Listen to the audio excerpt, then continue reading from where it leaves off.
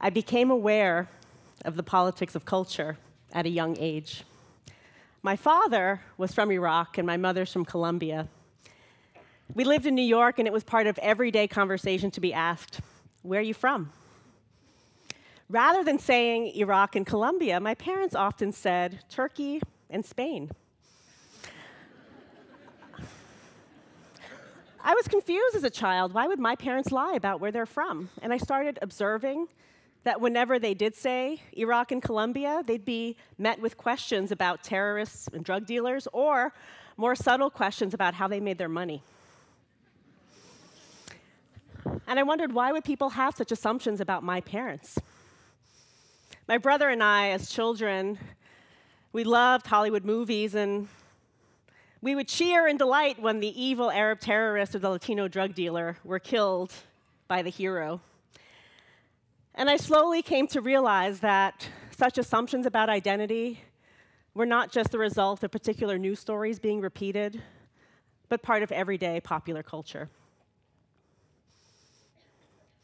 Jack Shaheen, in his 2001 book, Real Bad Arabs, he examines approximately 900 Hollywood films produced between 1896 and 2001.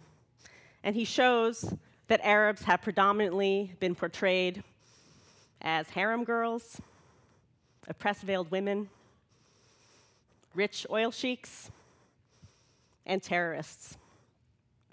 Arab identities have appeared predominantly in storylines about an imaginary and exotic East, and increasingly as a place of religious extremists and threats to US national security.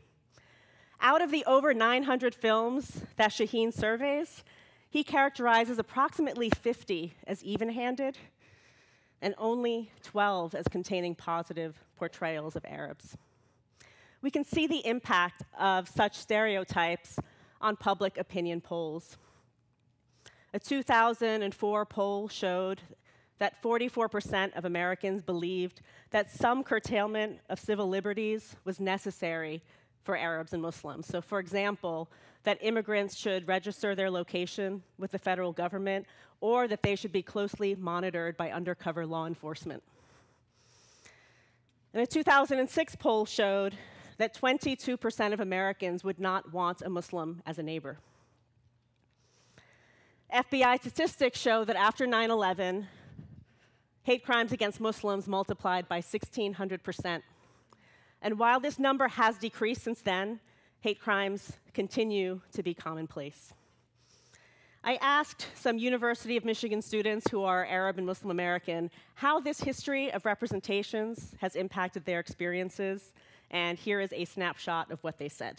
Do you guys have cars where you're from, or do you just take camels everywhere? Do you live in a pyramid, or do you ride camels? Question people ask me if my dad beats me or not. Where are you from? He's like, are you from India? Oh, you're from Afghanistan. I'm from Cleveland, Ohio. And we walked into a Burger King, and one of the people working behind the counter looked at the person next to him and said, oh, she speaks English good. I am a college-educated woman. Like, of course I speak English well. True Lies. That one was actually big. I do remember that one. Why is this image being put out of people that I know? I mean, I know Palestinians. I am a Palestinian. I've never met anybody like this. So why am I on TV looking like this? It was definitely confusing, was I think the best way to put it as a young child. Stereotypes have a range of impacts, from interpersonal relationships and public opinions to government policies. They have the power to justify war, invasions, and torture.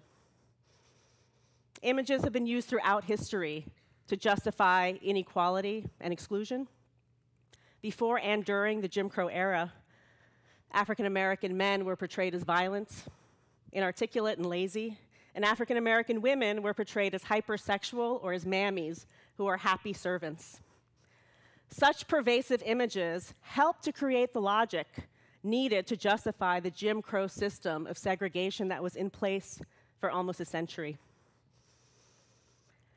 Since 9/11, there has been a shift in how Arabs and Muslims are portrayed in the media. if an Arab or Muslim is portrayed as a terrorist in a particular storyline, then typically now a positive portrayal of an Arab or Muslim is inserted, seemingly to offset or dilute the stereotype. Now, my objective today is not to criticize the work of writers and producers. I have been a pop culture junkie my whole life, and people often ask me, "You watch that?" As if professors aren't supposed to enjoy popular culture. But yes, I watch that.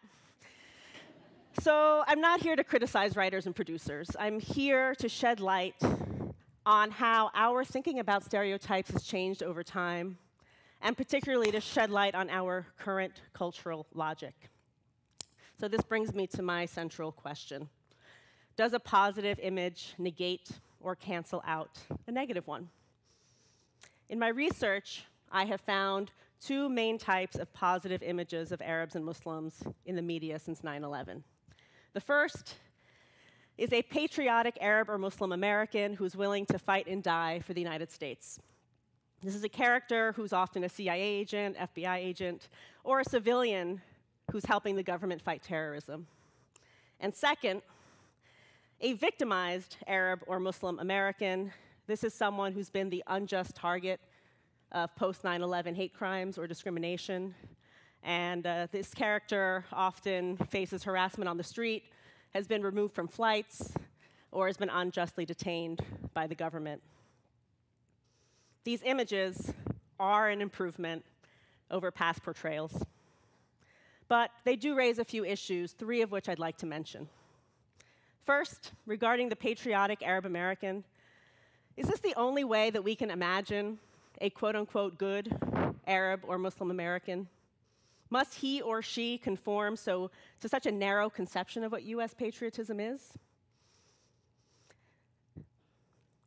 Regarding the victim, this sympathetic character often appears in a storyline that justifies discrimination against them. So we could be watching a TV drama that's very sympathetic about how a particular Arab American was the unjust target of post-9/11 discrimination, and then the storyline will conclude that it is unfortunate and unjust, but necessary, that Arabs and Muslims face a suspension of their civil rights because of the national security crisis.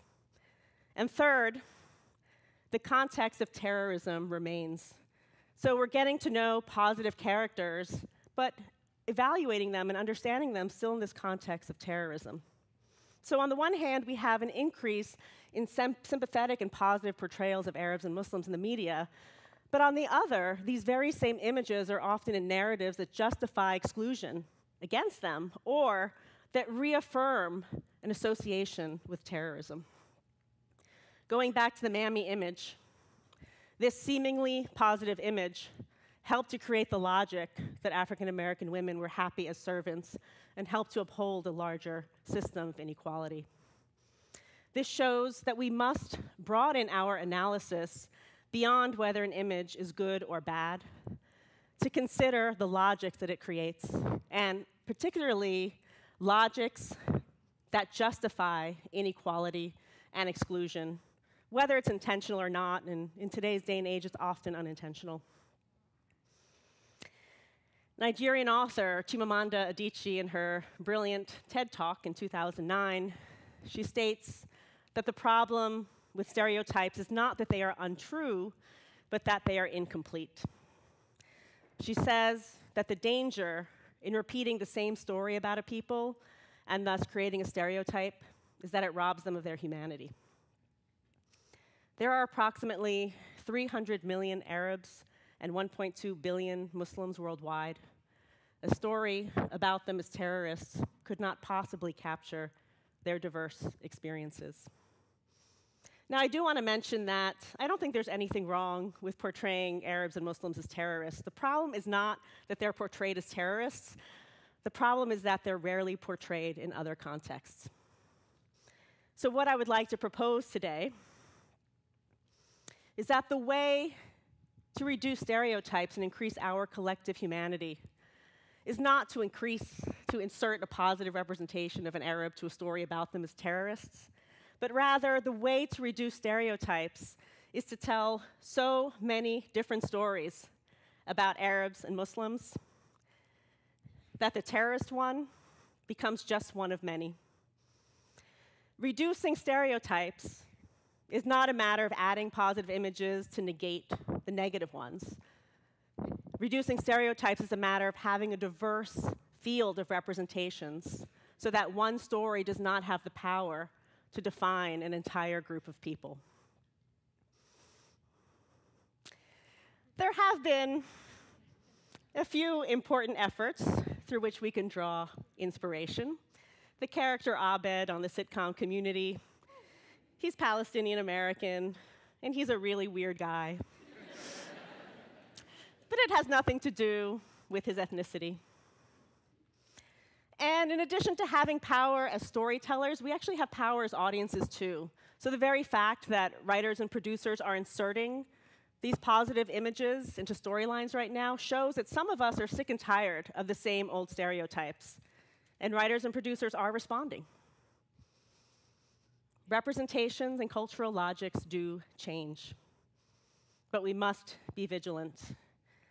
We cannot assume that we're post-discrimination because Barack Obama is the president and because Arabs and Muslims are being portrayed as patriotic Americans during the war on terror. Sure, we could continue to tell the same stories about Arabs as terrorists and insert a positive image to dilute the stereotype. We could say that's good enough and that these are images and that they don't matter. Or we can try to increase our collective humanity. And we can recognize that stereotypes have the power to impact our interpersonal relationships, our perceptions and assumptions, public opinions, and government policies that have often justified war, inequality, and death. It is up to us to untap the potential of storytelling. Thank you.